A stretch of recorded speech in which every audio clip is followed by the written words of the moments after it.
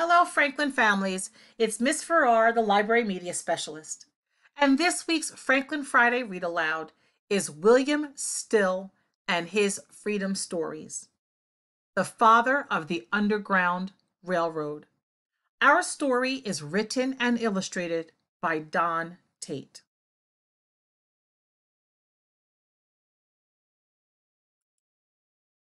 This story begins at a time when the United States was split in two.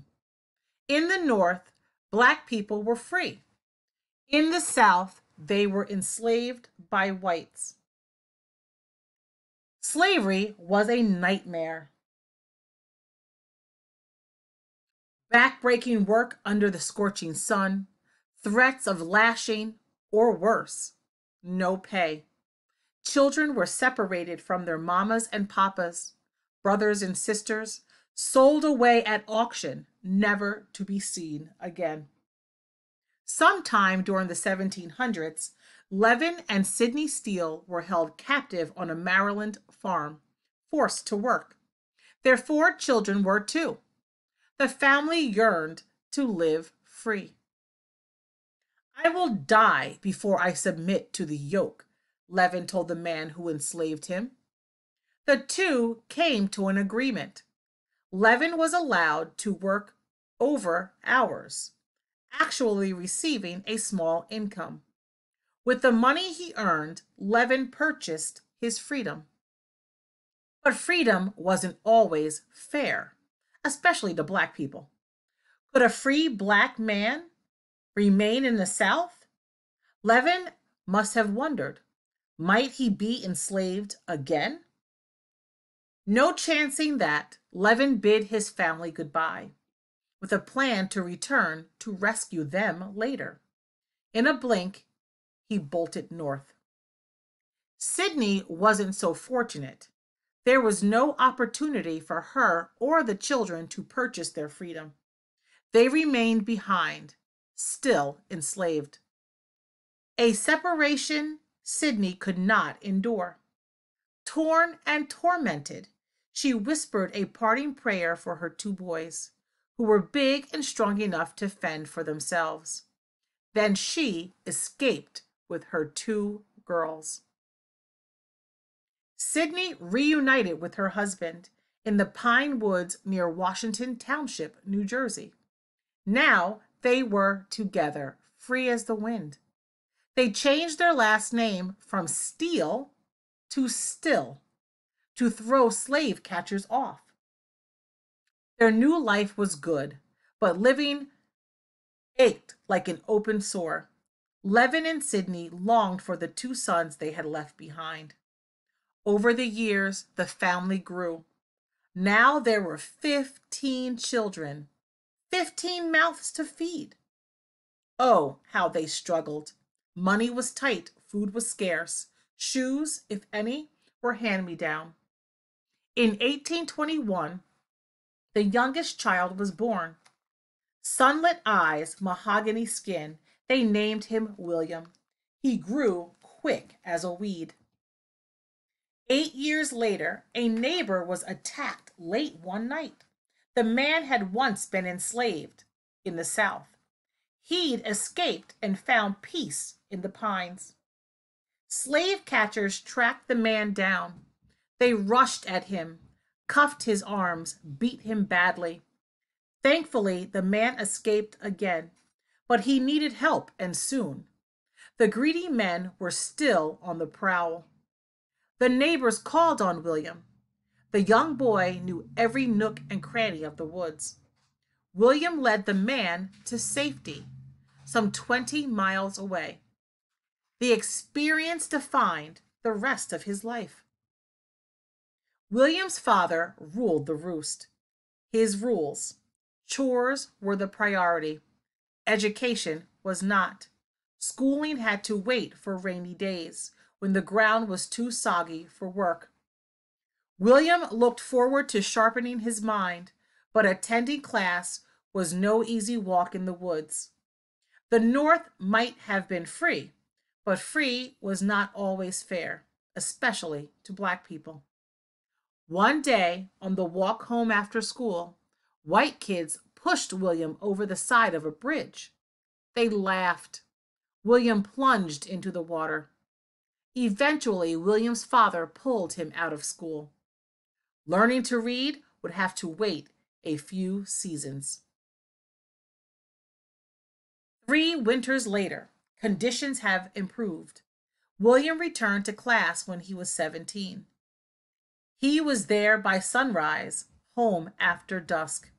He studied spelling, defined words, practiced enunciation, learned math. Before long, he knew how to write, too. One wintry evening, warmed by a fire, William grasped his favorite newspaper, the Colored American, an anti-slavery newspaper. It was owned and published by Black people. They published stories that protested discrimination against Black people in the North. They printed stories that encouraged emancipation of slaves in the South. The newspaper made William recall his parents' stories, stories about slavery, stories about escape, stories about his older brothers left behind to suffer in bondage. William shouldered those stories into the next chapter of his life. By age 23, William craved more excitement, as any young man would. Life in the pines moved at a snail's pace. Might the big city bring bigger opportunities? In 1844, he decided to find out. With $3 in his pocket and $1 billion in pride, William planted himself north of the Delaware River in East Philadelphia. First things first, he needed a job and a roof over his head. Neither came readily. For 3 long years, William bounced from low-paying job to low-paying job. He threshed clamshells, hauled wood, laid bricks. He peddled oysters, dug wells, hawked clothes. He worked on a dock, then at a hotel, barely earning the smell of money. Long, cold winters, grumbling belly, no decent place to lay his head, not as glamorous as the life he had imagined.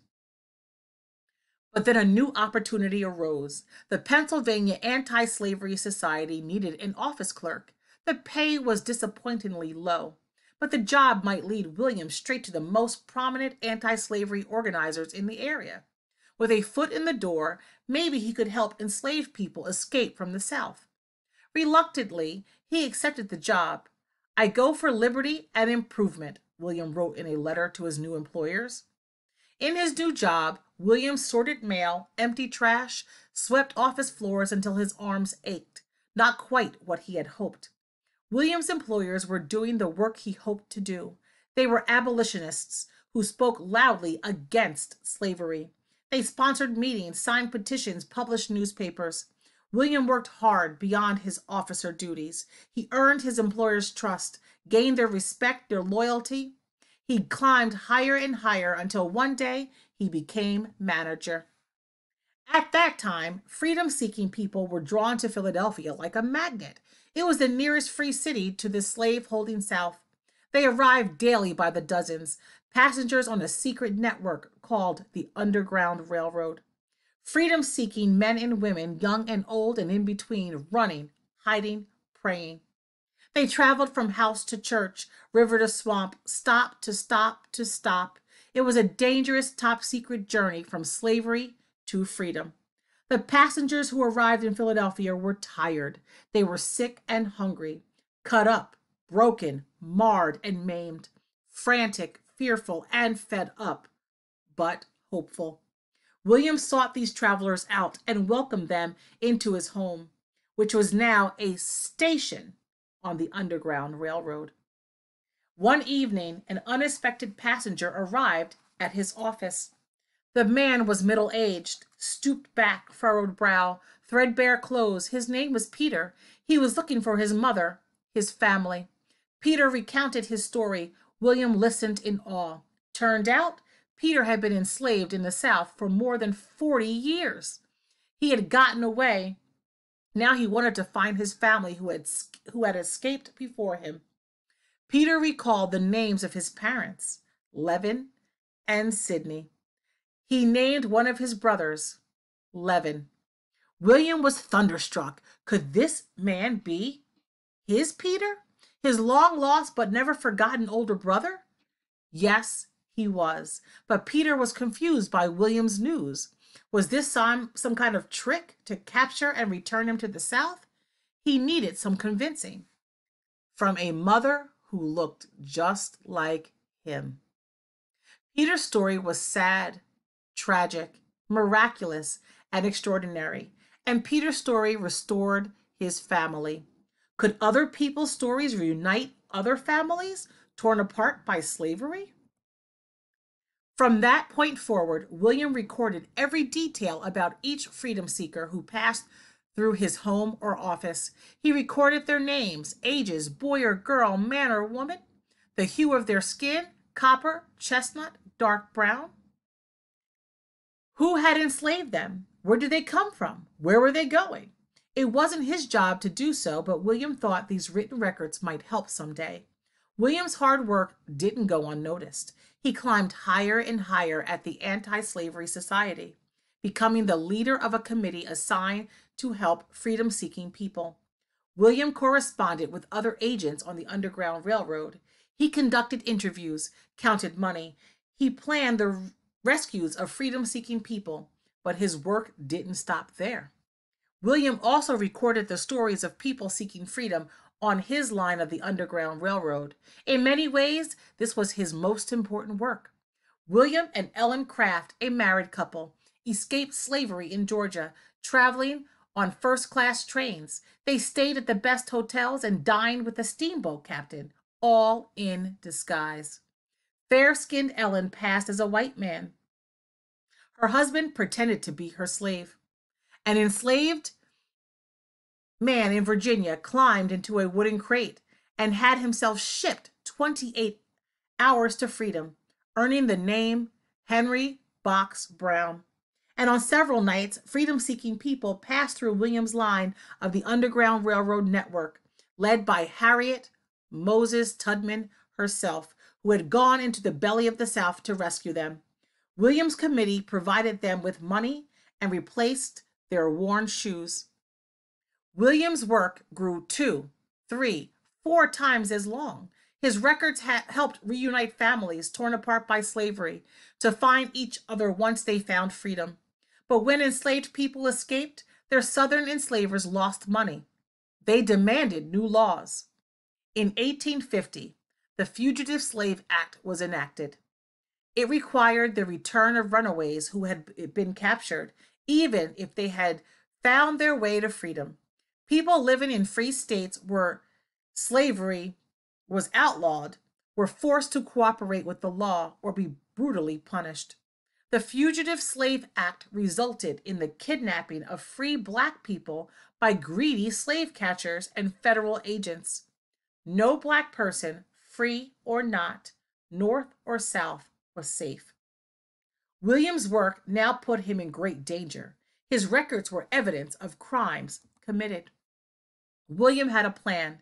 He bundled his records, all of those stories, and placed them where no one would think to look, in the back of a cemetery, inside a dark vault among the rats and the dead. The laws were mean to shut down the Underground Railroad, but shut it down they did not. In Pennsylvania and New York, Michigan and Vermont, Black people, Black neighborhoods, Black churches drove the Underground Railroad full steam north, carrying freedom-seeking people straight on into Canada, known as Freedom's Land, where they would be safe. William's work at the Anti-Slavery Society was outstanding, but after 14 long years, he made barely any more money than he had on the day he started. Helping freedom seekers was his passion, but passion didn't put food on the table for his growing family. It was time for a change. William resigned from his job at the Anti-Slavery Society. He started a coal business. In 1860, the United States was bitterly divided over the issue of slavery. War broke out. Many died. In 1861, a new president was elected. Could Abraham Lincoln reunite the country? Would he choose freedom over slavery? In time, Lincoln did the right thing. He chose freedom. William's coal business thrived in the shadow of the Civil War. By the 1870s, he was one of the richest Black men of his time. But even now, life was still not always fair, especially to Black people. William used his power and influence to help. Black children had been excluded from the YMCA, so William helped start a branch for them. Black people had been forbidden from riding Philadelphia streetcars, so William protested and won. In 1872, he published his book, The Underground Railroad, a collection of stories of hardship and hairbreadth escapes. William Still's records and the stories he preserved reunited families torn apart by slavery, because that's what stories can do. Protest injustice, soothe, teach, inspire, connect. Stories save lives. William's stories needed to be told, so slavery's nightmare will never happen again. Thank you for listening to this week's Franklin Friday Read Aloud. I will see you next week.